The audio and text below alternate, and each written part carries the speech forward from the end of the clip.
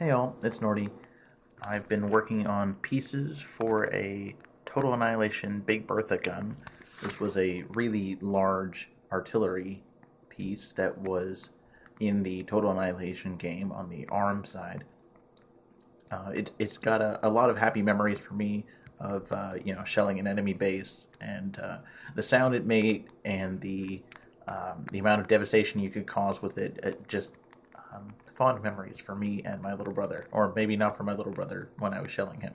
But anyways, I'm working on some more papercraft here, and it's finally coming together. I spent the last couple of days folding pieces and stuff like that, and it takes time for the Elmer's glue to dry, so I've kind of like fold a few things, go play computer games, fold a few things, go play computer games, etc. So that's been fun.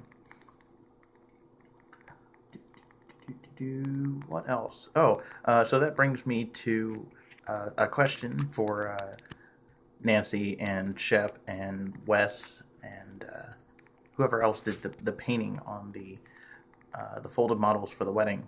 I was curious, what preparation work did you do, and what paint did you use to paint them? Because as you can see, or maybe you can see, I actually have a black and white laser printer, and so it's not quite enough. I'd like to put a little gunmetal on it, and probably put some faction colors on it.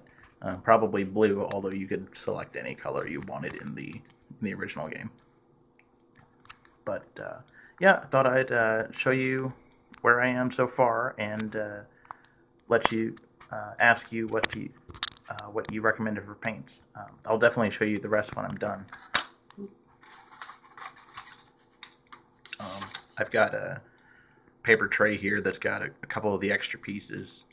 A little hard to see, but still plenty of gluing left to do, but I've got all the primary components. Also, fortunately, this game was made back in the 90s, so it's a low polygon and a lot easier to fold, prisms rather than curved shapes.